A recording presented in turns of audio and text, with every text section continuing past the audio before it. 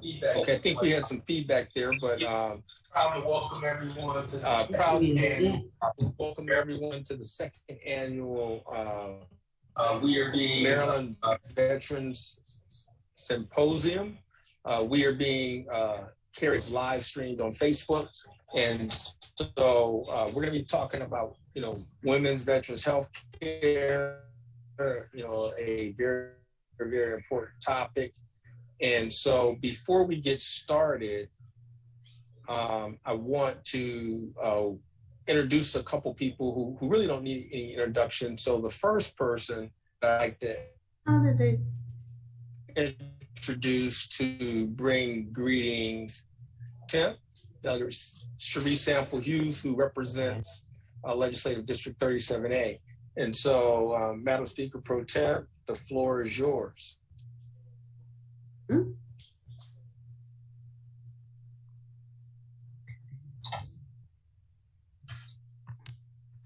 gotta unmute this. You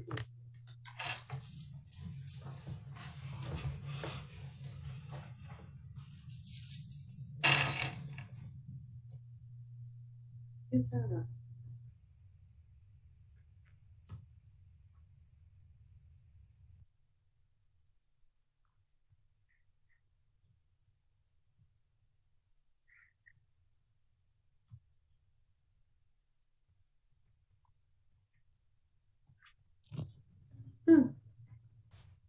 The mic must be muted. I can't see in.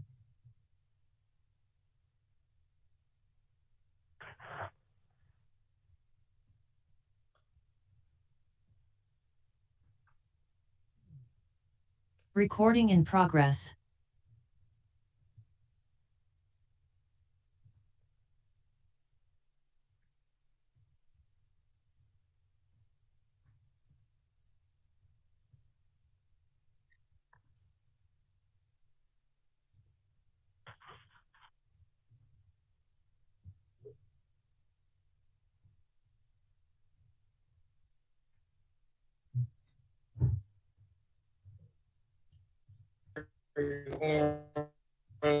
On the line.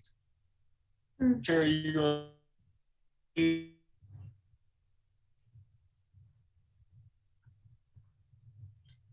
Seems like it's about 26 people here.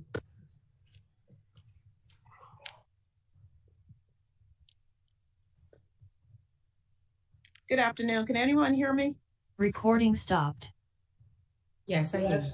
Okay, good. I think that there's some technical. We're here at the American Legion, and I think I'm going to have Delegate Rogers. He doesn't know this just yet. Come outside.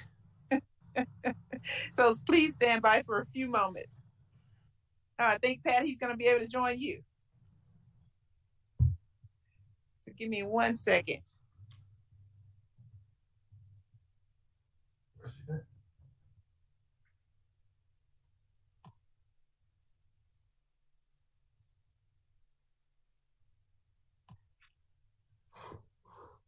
I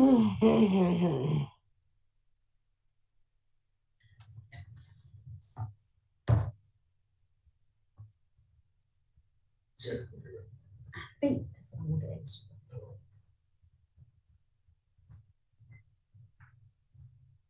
Right here, this is you. No, you gotta push it on.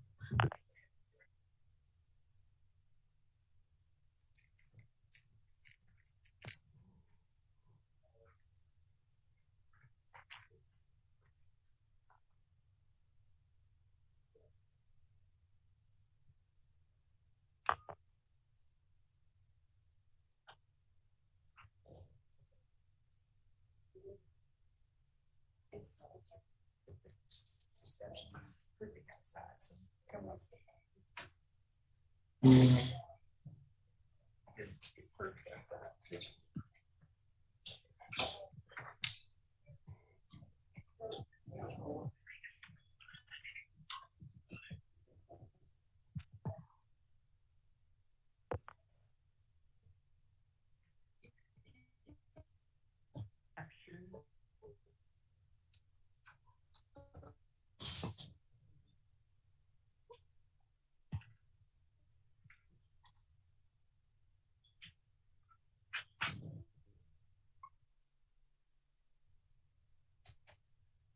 Got it. Hello?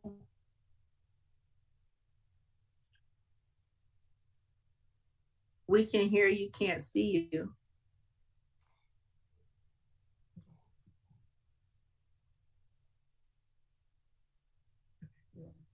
Okay.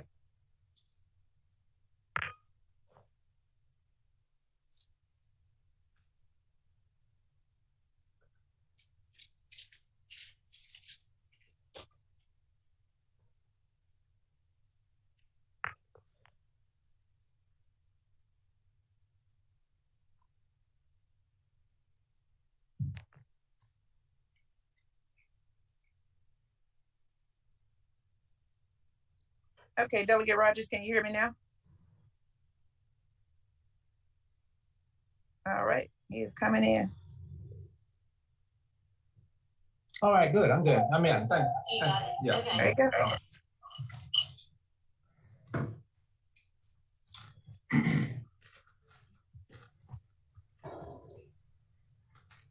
Is he in?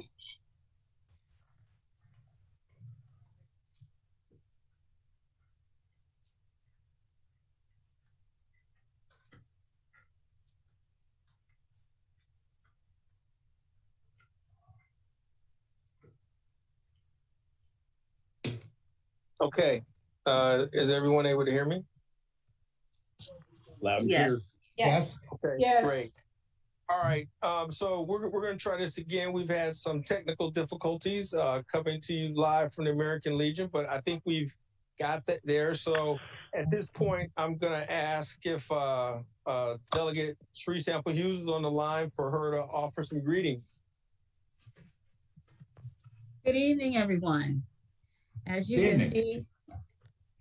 can see, we are resilient and we are fighters. We get through any tough situation, and we make sure that things are done and proper and in order, as Delegate Rogers is outside reporting from the American Legion this evening.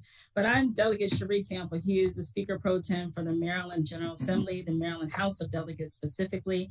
And it's an honor to be with you on tonight to bring greetings because I know firsthand that the members in our chambers in the General Assembly are promoting the wherewithal and all that can be done, whether through policy or whether through a small prayer or whatever the case may be, to honor our veterans. And that is very important to the Speaker of the House. It's important to me personally, as I grew up through the American Legion Auxiliary, and I always hold our veterans close to my heart. So I just like to congratulate the Veterans Caucus, Delegate Rogers specifically, for making sure that the needs and the priorities of veterans are and stay a part of our daily walk.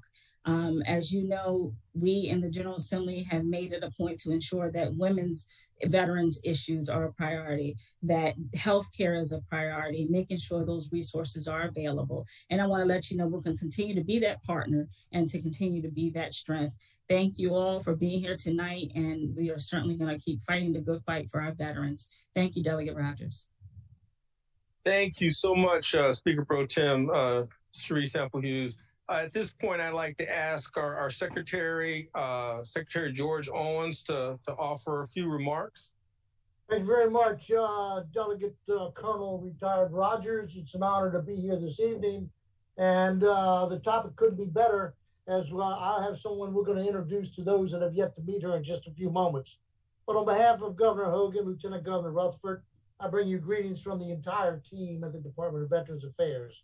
And tonight, of course, whoever's on the call and who has served in the United States uniformed services, I want to wish them a very happy Veterans Day.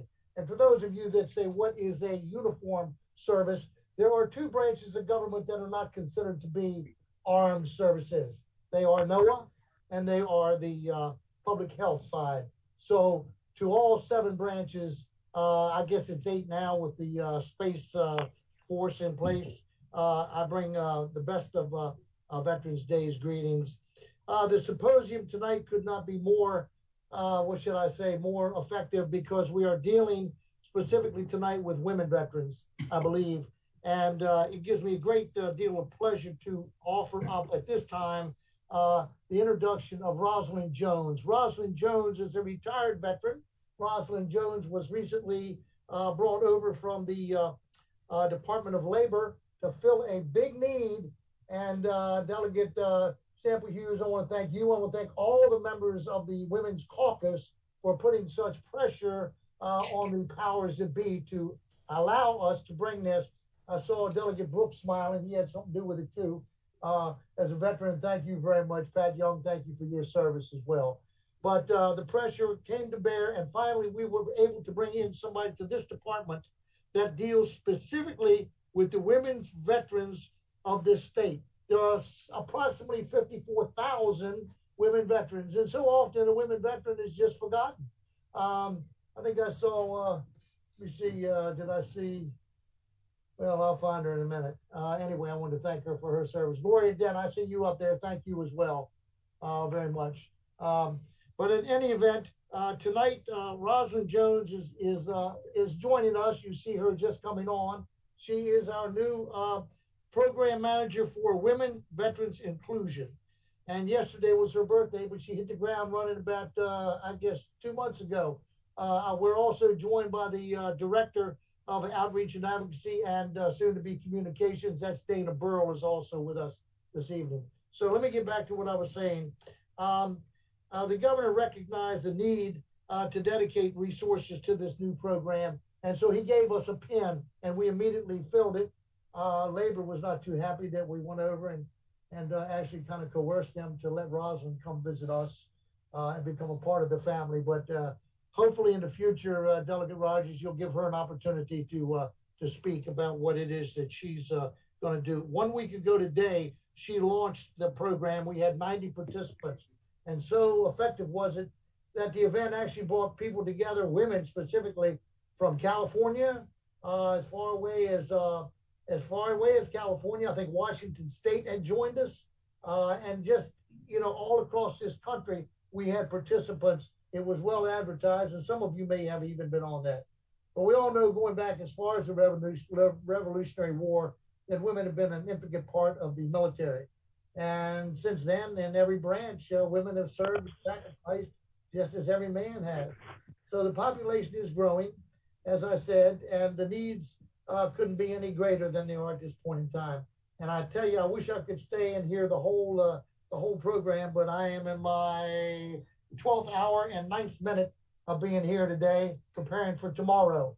Tomorrow is our other very busy day.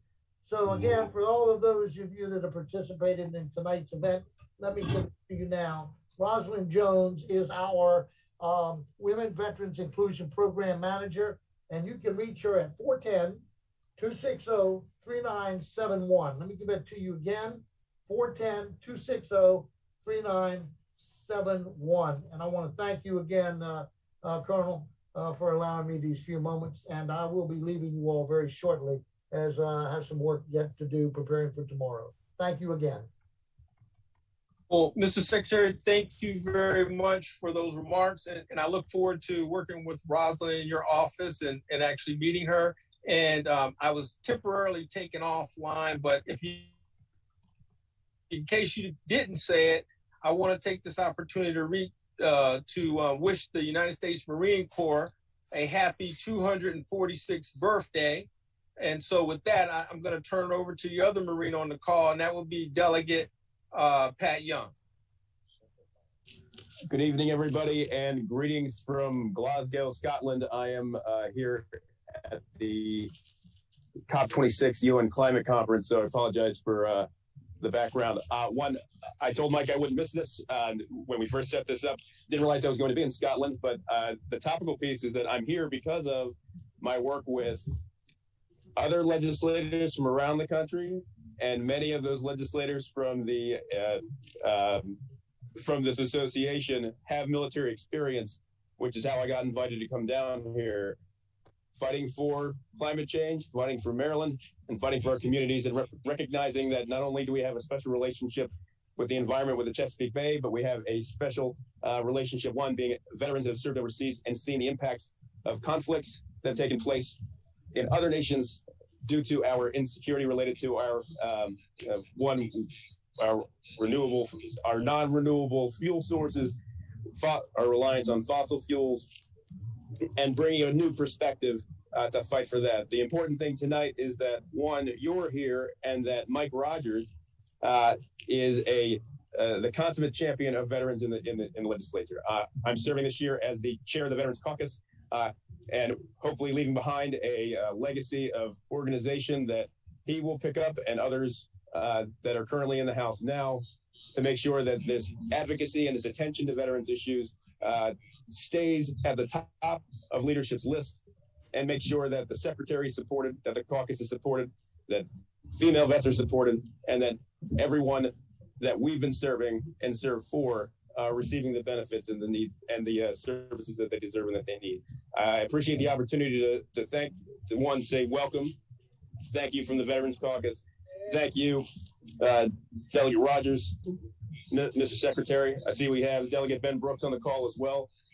Your support for everything we do is imperative, and I can't thank you enough for the support and the opportunity to say hi and bring greetings from Scotland. Thank you.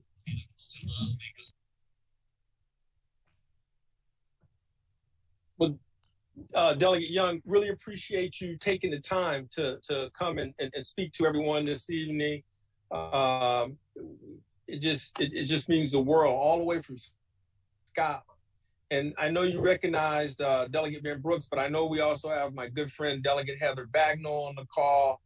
She's a staunch supporter of veterans as well, and happy that she was able to dial in. I don't know if Delegate Chris Valderrama is on the call. She's planning to bring greetings. Okay, Chris, well, I know you wanted to bring greetings from the Asian Pacific Islander Caucus, so the floor is yours. Oh, thank you. I actually was on before you, Mike. I just want to say, and I apologize to everyone on this Zoom that I'm not showing myself. For many of you, I don't want to say just mothers here, but parents. I committed to Mike, I don't know, 2 months ago, I think. And I had every intention of showing myself. And let's just put it this way, ladies. I left the house at 11 this morning, and I never have been home yet. So a lot of things have just popped up on my schedule that was not planned. Not good things necessarily, but you know how our schedules can be. So, but I didn't want to not be present, at least by audio. So I just want to, as the current chair of the Asian Pacific American Caucus of the Maryland General Assembly, but also the outgoing this upcoming session, I too wanted to bring greetings to the Women's Veterans Healthcare Symposium. And I wanted to thank your moderator, Delegate Mike Rogers, for the invitation. And I wanted to acknowledge the panelists, Ms. Nicole Wallace, Dr. Carlin, and Ms. Gloria Dent for your service and for providing this information this evening for everyone on this call. Having said that, I also wanted to acknowledge, I think he left the call already, Secretary Owens, and my colleagues. I would be remiss, Delegate Brooks, Delegate Cherie Sample Hughes, Delegate Bagnall. If I missed anyone, I apologize. I recognize Delegate Rogers. I wanted to just say, as I've said to many veterans who have come through the Maryland General Assembly, I myself was not raised in a military family, but was raised with a lot of family and friends who are or who have been. And so I understand the mission, and I understand, I very much value the service that you all provide. We wouldn't be here without you. Having said that, I just wanted to let those on this call know and to share it throughout that my door is always open to the veterans, our women veterans, and happy to work with you, whether it's legislation, policy, or otherwise. Thank you so much for your service. And thank you, Delegate Rogers, for the inclusion and giving remarks. Thank you so much, Delegate Valderrama. I really appreciate you taking the time to do that this evening. And I know that you won't be able to stay on the call the entire time, but hopefully you'll pick up some valuable information for the time that you are able to stay. And I know the other caucus chair that I wanted to recognize at this time, if he's on the line, is the chair of the Maryland Legislative Black Caucus, Delegate Darrell Barnes. Are you there?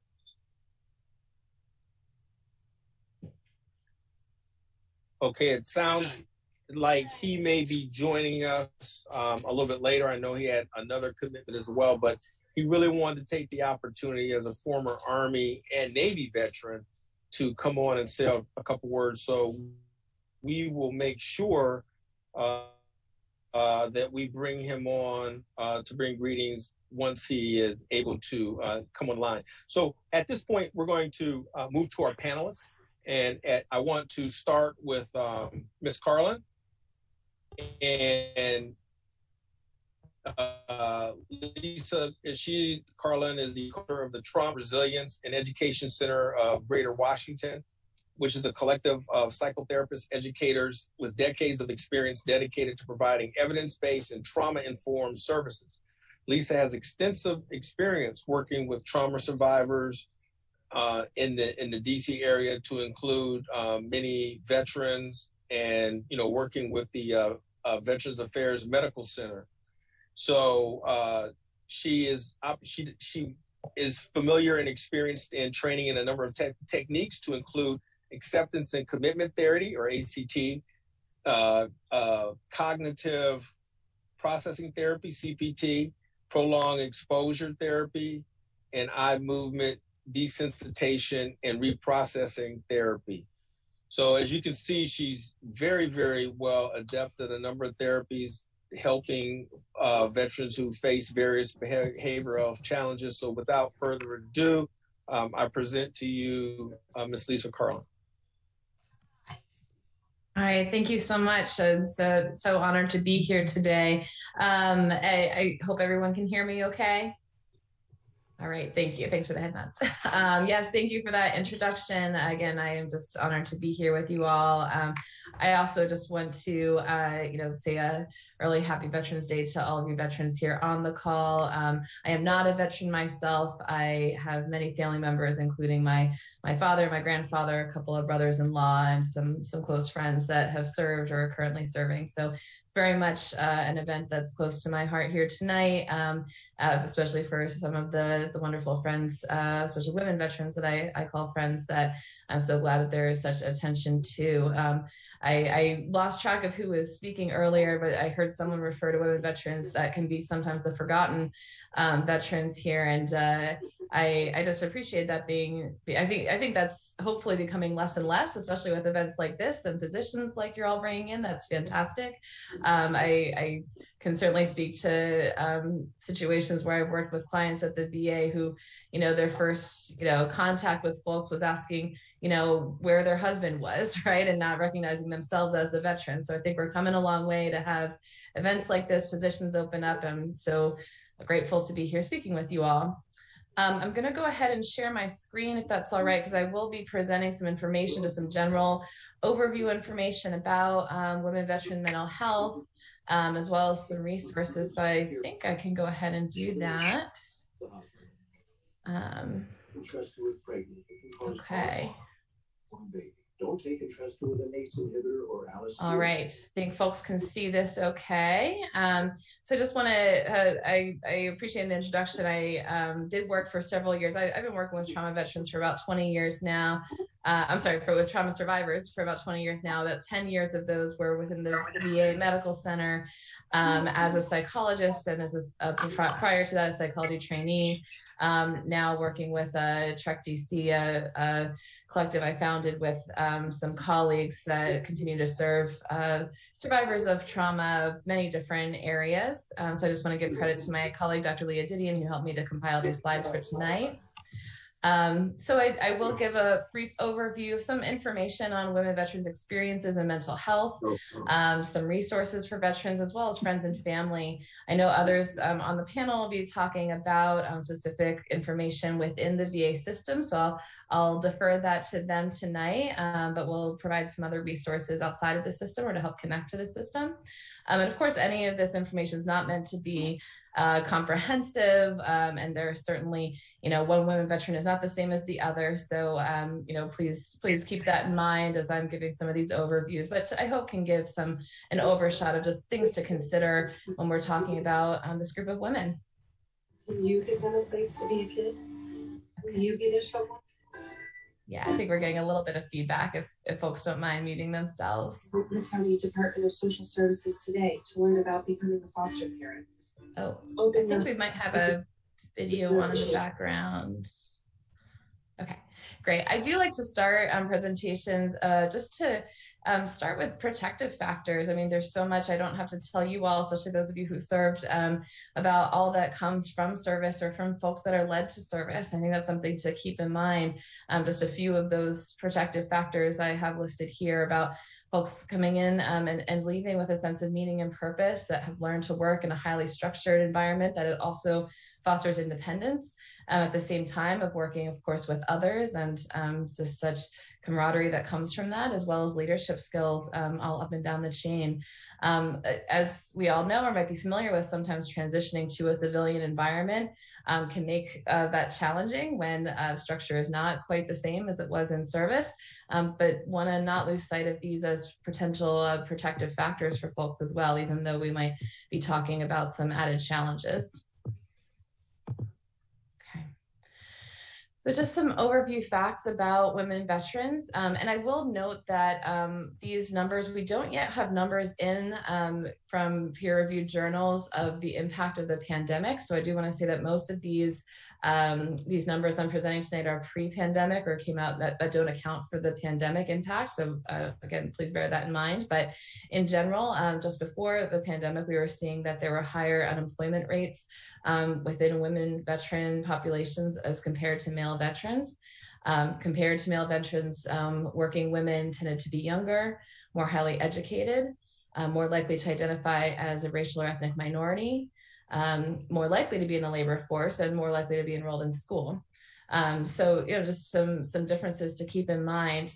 Also of note is that women veterans were 2 to 4 times more likely to be homeless than non-veteran women. So the top bullets there were comparing veteran women to men, but then that statistic I think is important to keep in mind about the differences that we see between veteran women and non-veteran women. One aspect of someone's experience that may have occurred during their military service is something that's referred to as military sexual trauma. I'm not sure if folks' familiarity with this term, so I just wanted to define it a bit. That it's actually defined per federal law as a psychological trauma that could be the result of a physical assault or sexual harassment, which includes verbal harassment that was repeated and unsolicited of a verbal or physical contact. And this is important when talking about the impact of mental health in women veterans. Of course, this is not something that just happens to women veterans, but women veterans are more likely to have experienced military sexual trauma. Also more likely to have experienced harassment, not just within their military service, but also prior to military service. So you can see some statistics here, as well as some important initiatives that have been provided by the active duty service, as well as through the VA on helping with prevention and response. There's also been some recent actions that have improved response for not just women veterans, but also male veterans that experience sexual assault and harassment, but continues to be a very challenging experience. You can see that 1 in 3 military women will experience sexual assault during their military service. Also wanted to highlight the impact of intimate partner violence. And so again, this is something that certainly we just recognized Domestic Violence and Intimate Partner Violence Awareness Month in October. So I'm sure folks have some experience or some knowledge of this already, but just important to note too that almost 1 in 5 women here using VA healthcare have screened positive for experiencing interpersonal violence during the past year. And that women veterans and service members are 3 times more likely than non-veteran women to experience IPV. And again, here we're seeing some of the overlap of those who've experienced military sexual trauma were twice as likely to experience intimate partner violence as well. So really seeing how this population often experiences more risk and experiences of trauma. Also wanted to highlight the just awareness around suicide around military women. Suicide rates for women veterans is 2.5 times greater than non-veteran women. And as compared to civilian women, more likely to die by suicide from a gunshot. So we can see the factors associated with stress and suicide are not different than perhaps you might see for other veterans or for non-veteran women, but the rates of suicide are really of importance and for us to be paying attention to. You can see some of those factors listed. Of course, our loss, deployment, and other traumas, such as what I noted of sexual victimization, workload conflicts, prior mental health history, of course, familiarity with firearms, as well as additional factors, including insomnia and depression. And again, here we're seeing the rate higher for those who experience sexual trauma. So of course, we're seeing that theme come across here, is that the impact of trauma can really have such negative impact here without treatment. Okay. And I know we were familiar with post-traumatic stress disorder, but a few notes about that of course, there is a higher prevalence of PTSD within women veterans populations. Interestingly, that when controlling for other risk factors, PTSD rates still remain higher for women veterans compared to men, but not between women. It's been documented that women actually have higher rates of PTSD compared to men. That may be due to the impact of the nature of the traumas that they experience, or having multiple trauma experiences. So just something to point out there too. It also is likely due to access to services. I see the question there. I'm absolutely able to share this, or I think I'm able to share the slides. I'll ask Ms. Dent about that. But I am more than happy to share these.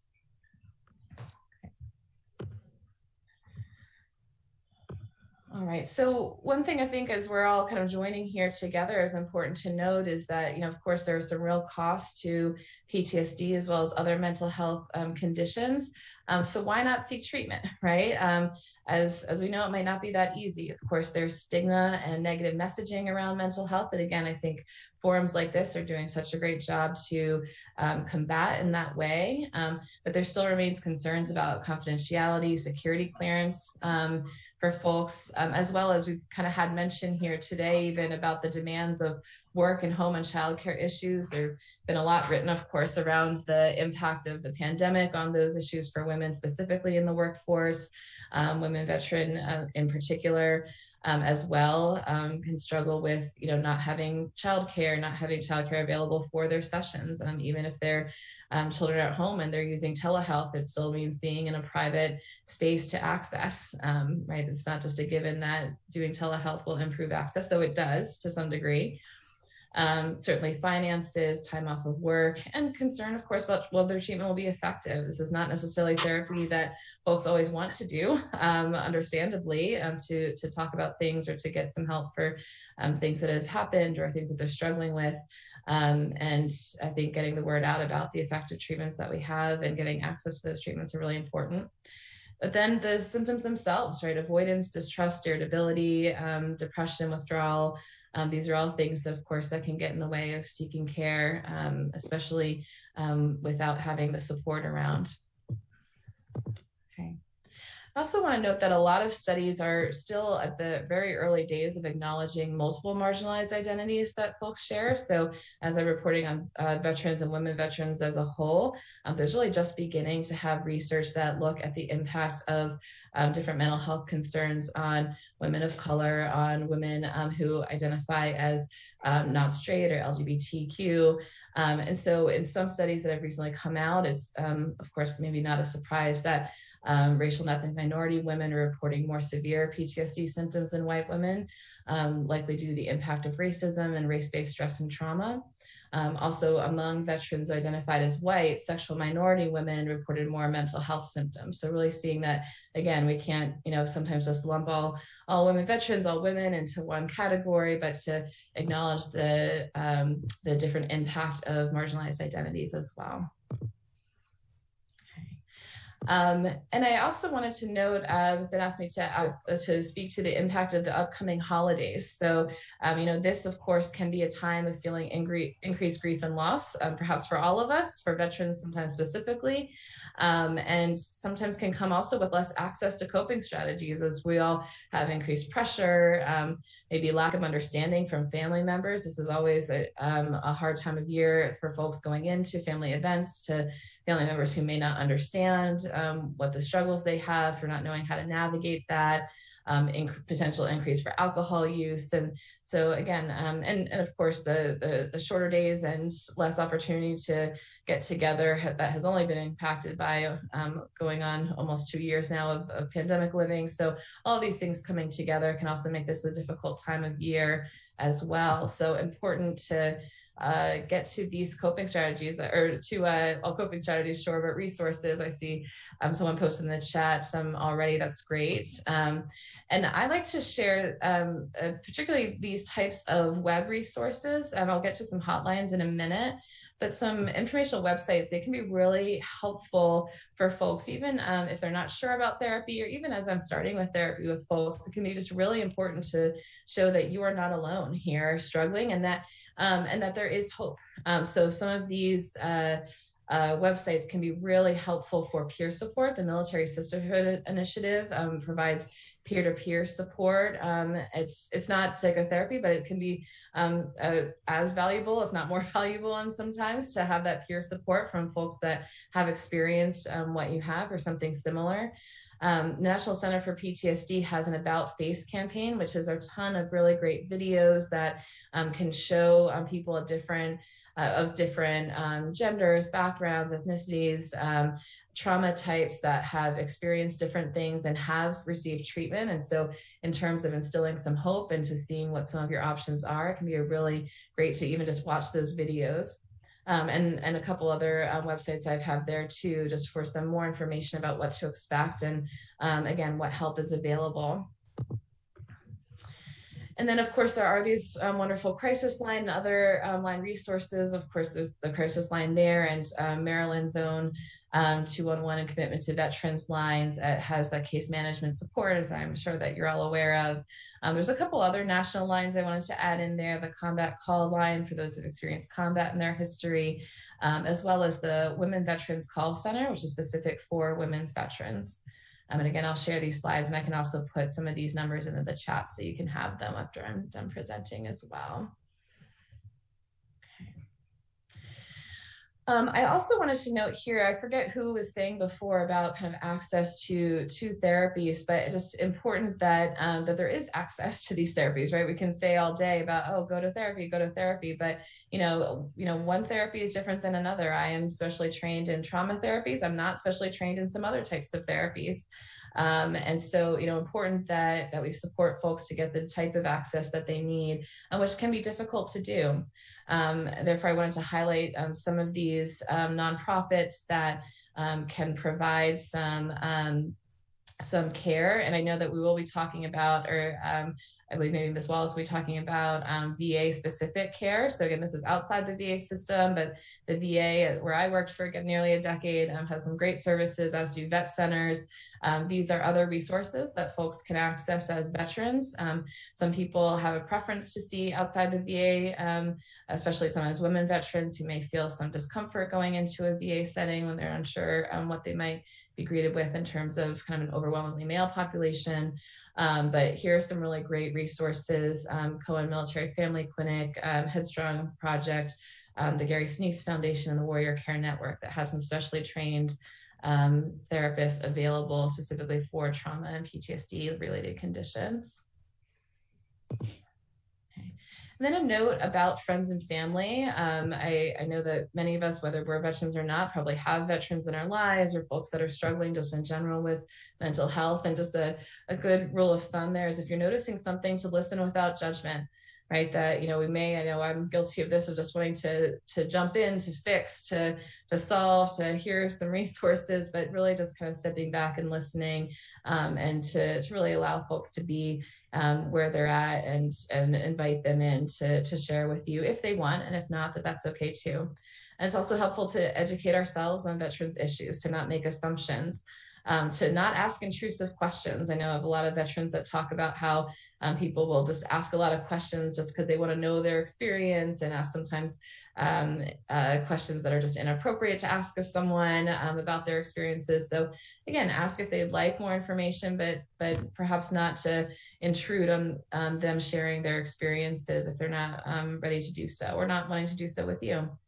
It is important for those folks that are caring for veterans, or for anyone struggling with mental health, that you get your own support and self-care. So I have a link there for families and for other caregiver support.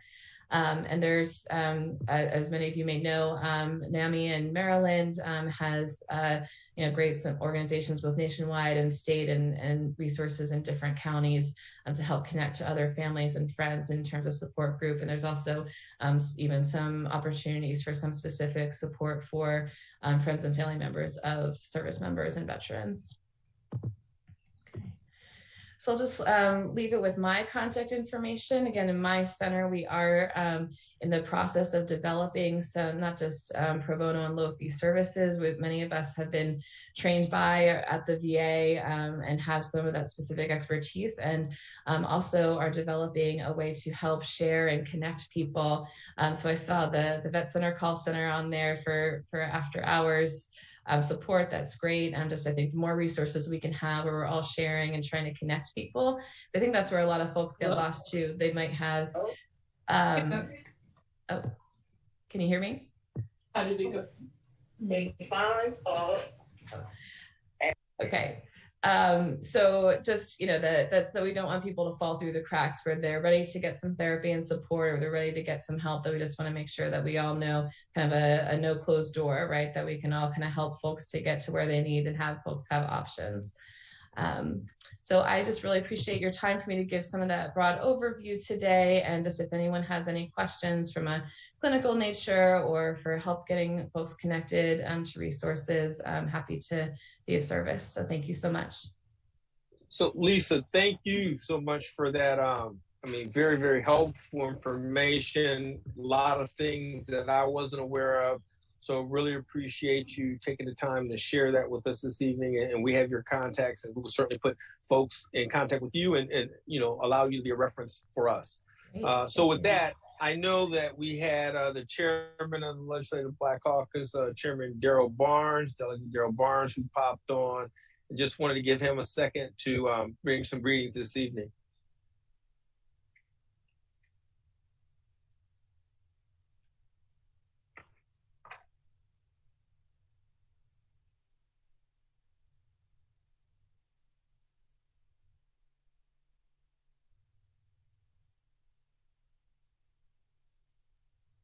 Okay, it looks like he may have left. So with that, I'm going to go ahead and introduce Ms. Nicole Wallace. I see her on the screen. I see that she has her licensed clinical social worker letters behind her, but she's a native of Baltimore, Maryland, and she's also a licensed minister of the gospel at Morning Star Baptist Church of Catonsville. She's a graduate of Coppin State University and University of Maryland School of Social Work, where she is specialized in working with families and children. Having over 25 years of social work experience, she is currently a supervisory program specialist for Health and Human Services, Office of Refugee Resettlement. Nicole is excited about how her vocation leads her to work in the ministry and the community. And so with that, Nicole, the floor is yours. Good afternoon. Well, good evening. Thank you so much for this opportunity to meet with you all.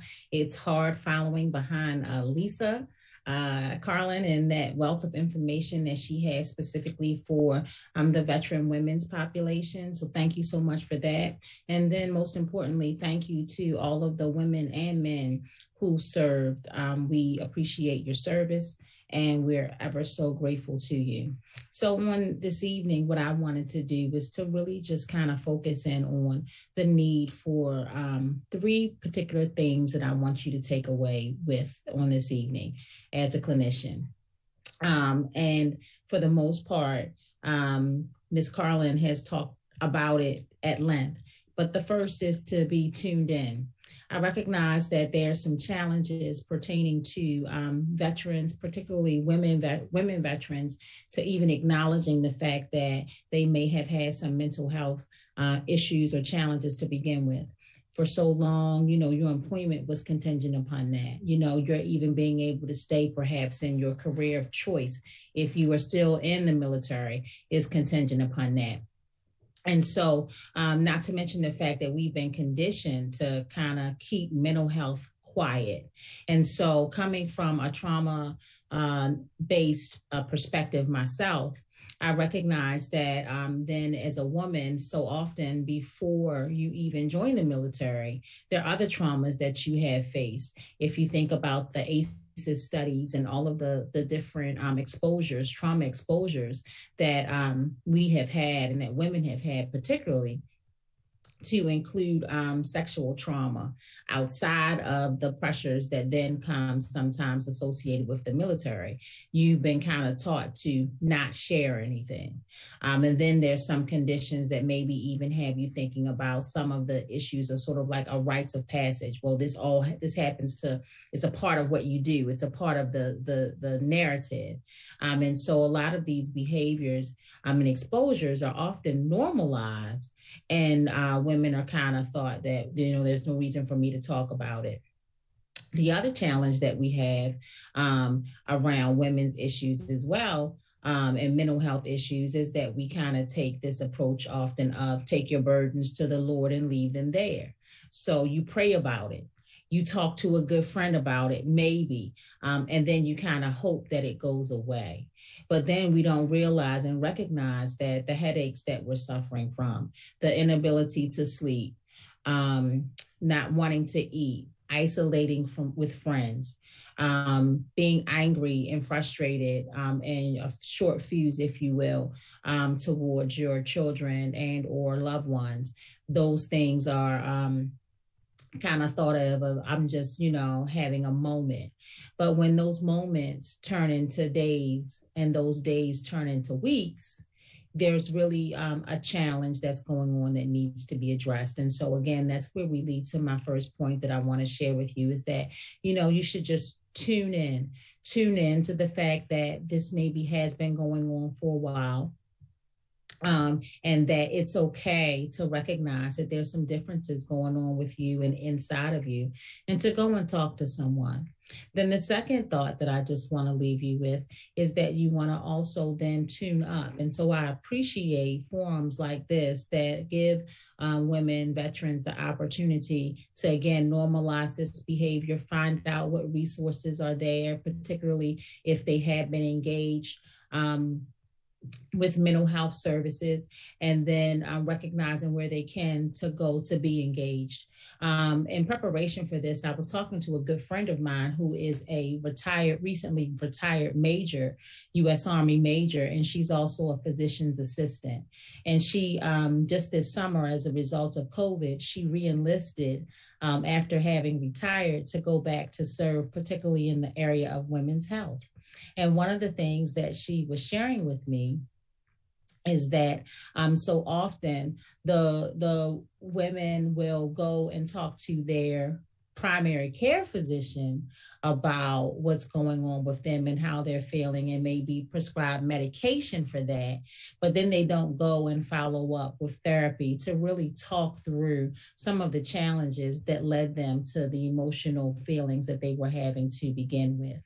So that's another thing that I just really want to hone in onto you. It's one thing to go and get that physical care, but it's another thing for you to really take the time to follow up and recognize that despite the myths that are there, despite the cultural norms that may have existed that have prevented you previously from wanting to reach out, that it's okay.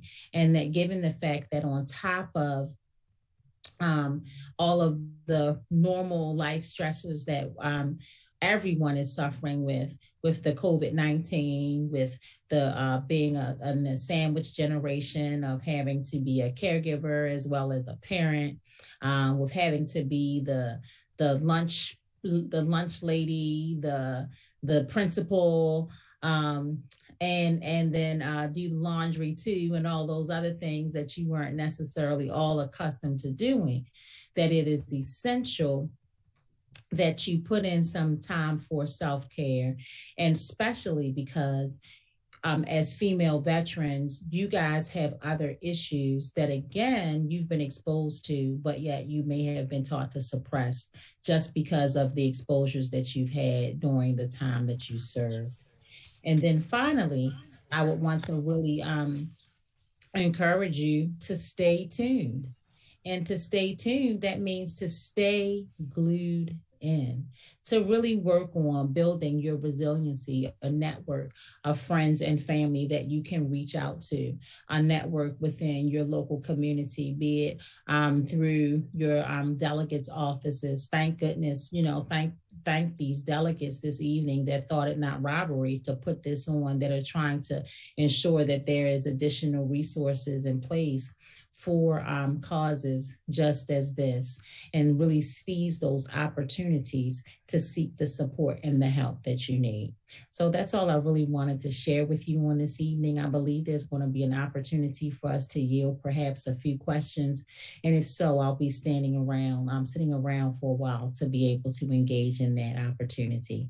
So thank you so much for inviting me. And I look forward to chatting with you all further if time allows.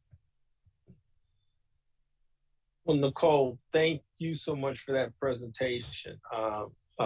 Very, very helpful information. And thank you for hanging around to answer a couple questions that may pop up. Keep an eye on the chat. Some questions are actually coming into the chat, and some of them you may be able to answer there. But I know that there will be folks that may have other questions, and we're going to give them an opportunity to ask those. So before we transition to our last speaker, I once again want to give a shout out to my colleagues, Delegate Heather Bagnall and Delegate Ben Brooks, my ECM colleague, who also is a Vietnam veteran himself. I really appreciate him being on the call and all of the advocacy work that he does on behalf of veterans. And then I know that Dana Burrow was given a shout out earlier, but I got to give Dana an extra shout out, because Dana is like just everywhere, does everything. She's just an incredible advocate and resource in the Maryland Department of Veterans Affairs. Dana, you can write me a check later, but no, I really appreciate, all that you do. You're just phenomenal. And so thank you so much for dialing in and being an important part of this conversation tonight.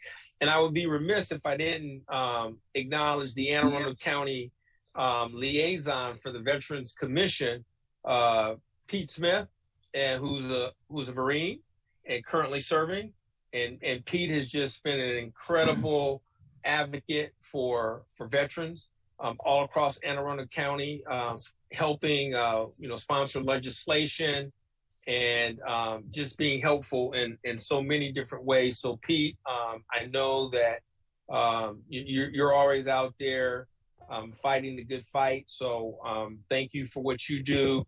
And so before we go to our last panelist for this evening, I would be remiss if I didn't give a shout out to the Army Nurse Corps, because I see the Army Nurse Corps is just like, enforced tonight on this call. I mean, most of them have their faces not showing, but I really appreciate you being a part of this conversation. Hopefully some of the information that you gained tonight, you will actually be able to put into practice in what you do to support, soldiers, sailor, airmen, and Marines, and Coast Guardsmen in what you do every day. So I really appreciate all of you taking time out of your busy schedules to be a part of this conversation tonight. And thank you for what you do, serving our military members and their families on a daily basis. So with that, I'm going to transition to our final panelist tonight, Ms. Gloria Dent. Gloria Dent is a retired Command Sergeant Major in the Army. She served multiple combat tours, I believe 6, but I might have the number wrong. But as she transitioned from the military, she continued to serve working for the Ability One Commission, where she helped, disabled veterans find employment.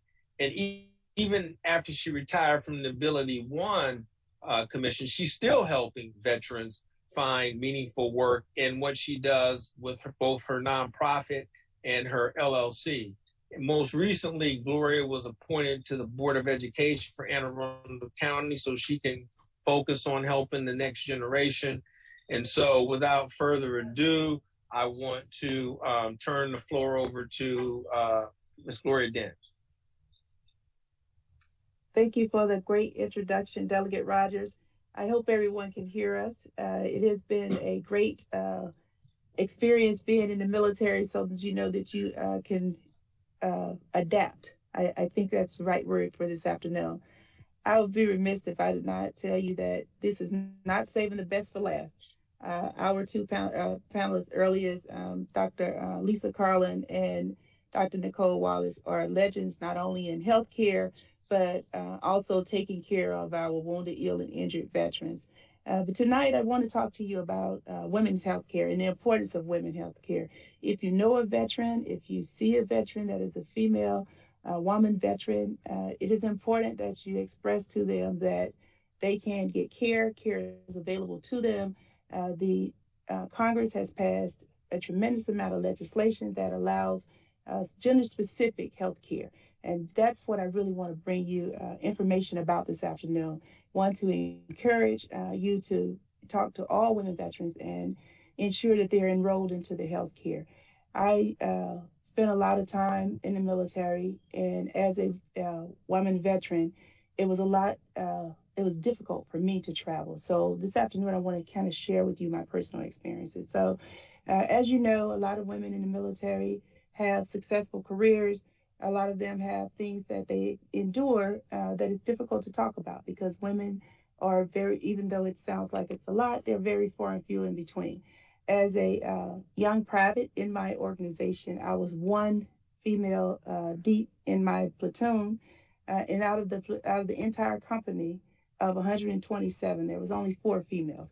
So it's not like you're going to really have a lot of people inside your organization that you have to talk to. So when things occur within your life, it is very difficult for you to find a battle buddy that is another female. So you do have to entrust into your male counterparts, and that's okay. But do they understand the uniqueness of women veterans? Probably not. But they are very supportive, and I can tell you that my brothers in arms, shoulder to shoulder, I can never tell you that they didn't always have my back. That's one of the reasons why I encourage Delegate Rogers to be in the position that he is because he's always had my back. I can always call him day or night, and I know that unequivocally. Now, that doesn't mean I can have a conversation with him about issues concerning female and gender-specific areas. So those are some challenges that I experienced early on. Well, 27 years later, I'm in the military, and now we are at the top of what the military calls is the senior service. And so between officers and enlisted, the amount of people that you're able to talk to, especially women, it gets even further away from. So those areas and those withdrawals that you have and the opportunities that Dr. Carlin talked about to go out and speak to someone, those diminish even more so. The opportunity for you to share your experiences that Ms. Wallace talks about, those opportunities diminishes. But now Congress has did something which I think is really neat. In 2019, they passed legislation that's now VA is required to have what they call gender-specific health care. It is up and running at every VA center. There is a women's health care, and I know that it works because I am a member of it. But out of the 2.3 million women veterans that they know for a fact as of 2019 that they have, less than 700,000 of them are enrolled into the VA healthcare center. And that's not okay. That's not good because VA, contrary to what people like to believe, does offer a tremendous amount of great healthcare. I just want to share with you that VA does offer a full suite of gender-related healthcare. And one of the things that's really unique is IVF, and it's called in vitro fertilization. It was it was one of the things that a lot of individuals that are in the military, they never think about having children until they're getting ready to transition out of the military. And at that point, it's very expensive for you to go into in vitro fertilization. So I want to thank all of the congressmen and congresswomen and men that got behind the Committee on Veterans Affairs to ensure that given the exceptional policies that in vitro fertilization was open to veterans. Then also there's a great thing that's called emergency contraception. That's important because it's hard to transition out of the military where everything is available to you and you don't transition into the VA healthcare system. Then there's a series of things that of unfortunate events occur. As you heard earlier, one of the speakers talked about women are twice as likely as males to be home to deal with homelessness. And so one of the things that they talk about is emergency contraception. You do not have to be enrolled in the VA in order for you to get the emergency contraception. It is available. If you do have your DD-214, you just walk into the VA center and you can get it. And then last thing I want to talk to you about is military sexual trauma. The military sexual trauma hotline is there. It does not have to have been physical sexual assault. It could have been mentally, but sexual assault occurrences that happen to you in the military. Right now, Congress has legislation that they're talking about. It's called the Military Trust Act. That is going to go all the way back to women that left the military as early as 1965. That is extremely important because a lot of women were involuntarily discharged during that time because of pregnancy or Planned Parenthood. And so if you were in the military anytime between 1951 and 1975, then there is an opportunity for you to be able to have your discharge evaluated. I do discharges. Everyone probably on this call knows that, and I do it. It's a free service, and we offer it as a free service because I'm passionate about our veterans getting the health care that they need. So last but not least, there is legislation that's going on that's talking for women. It's called the Women's Trust Act. I do hope that it does pass because what it does is allows women veterans as they're transitioning out of the Department of Defense that they have to have holistic wraparound services as they transition into the VA system, especially as they are transitioning and they had required any kind of supported treatment, alcoholism, dependency, any of those things. So those are things that I know that will help women veterans in the future. But the one thing they have to do is they have to register, they have to get enrolled, and they have to be encouraged by their fellow friends and people back home. So when they transition back into your communities, be able to tell them that definitely go get enrolled into the VA system. And with that, I will close out. I know that there's a lot of questions that was going on in the chat box, but please know that we will go to the Facebook on Delegate Rogers' page, and we'll answer all of the questions that's in the Facebook page, as well as get a information paper out to you about the things that was talked about tonight. We've asked Dr. Carlin to put her information inside the chat, as well as Ms. Wallace. And so you will have everyone's contact information that briefed this afternoon. And thank you for allowing us to speak with you this afternoon. So Gloria, thank you for that very, very helpful information with regard to some of the things that, veteran services that are currently offered. I know that there are probably a number of folks on this call who weren't aware of that.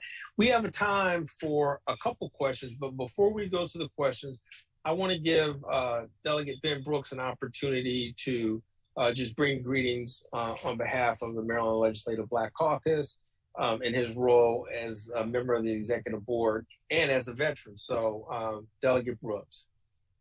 Thanks, Colonel. And I really want to personally thank you for bringing forth this most important symposium. It really is needed, and and it's going to serve many female veterans well. Here again, for the record, I'm Delegate Ben Brooks. I represent the 10th Legislative District in Baltimore County, and I'm one of the members, as Delegate Rogers, on the executive board for the Legislative Black Caucus. And I'd like to bring you greetings. Oftentimes I say, veterans, we served our country with honor, served our families with pride, but we serve our maker with reverence. So I don't care which theater you're in, Korean, Vietnam, Iraq, Afghanistan. I tell folks different mud, but same blood. So no, we're there fighting and protecting the interest of our country, So here again, Colonel, it truly is great. This is some awesome information that has been passed out tonight. And we really thank you for it. And here again, keep your eyes on the prize and keep doing what you do for veterans. Well, one of the things that after this, I try to sponsor a bill every year that's going to favorably impact veterans. So thanks again, sir. So thank you so much, Delegate Brooks. And you must have been reading my note cards because actually one of the things that I was going to sort of kind of close on before we take time for just a couple questions are, 2022 legislative goals. And there are some areas, and I'm just going to mention the topical areas that we're looking at for this upcoming 2022 session: mental health and suicide prevention. So there's some legislation that we're going to be sponsoring as a Veterans Caucus to talk about those specific areas. Impacts to veterans and their families. There will be a number of pieces of legislation that will impact that aspect. Uniform services retirement programs, reducing and eliminating state taxes on uniform service retired pay. I have a bill that's going to focus on that piece of legislation. And then veterans entrepreneurship. There's some things that we're going to be looking at there to try to make veterans opportunities a little bit more helpful for some of our veterans who are entrepreneurs. So those are just some of the broad areas that we're going to be focusing on 2022. So I just wanted to let folks on this call know. And I know that we have folks that are on the various veterans commissions, serving in the different jurisdictions across the state that are either watching on Anne Arundel County Television or participating via Facebook live stream. And so we encourage you to go to your respective delegates in your districts and say, look, we really need you to support this veterans legislation, because you got folks like myself and Delegate Brooks and Delegate Bagnall who are certainly going to do the heavy lifting, but we need to support our colleagues, and we need you to work back home on behalf of veterans that we'll be bringing forward. So with that, are there any questions from anybody on the audience that has a question that we can ask one of our panelists before we close out for the evening?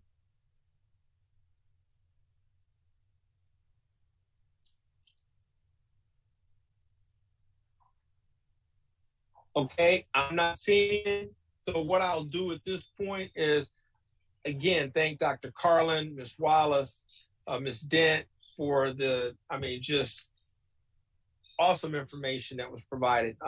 You say that you often hear that you learn something new every day. I learned a lot this evening. And I really thank you for the information that you shared. We will take, as Gloria mentioned earlier, the information that was provided. We'll roll it up. We'll get it to all the folks that are on the call. If you have additional questions, if you put them in the chat, if you put them on the Facebook Live, we will certainly make sure that we respond to those questions.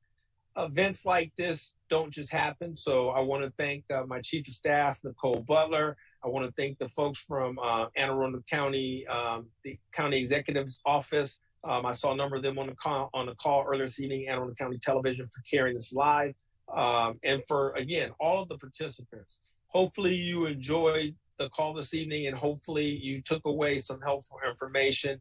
So with that, once again, happy 246th birthday to the United States Marine Corps, and happy Veterans Day to all of you on this call. Good night. Thanks, and good night, Colonel. Great symposium. Thank you. Thanks, Mike. Delegate Rogers.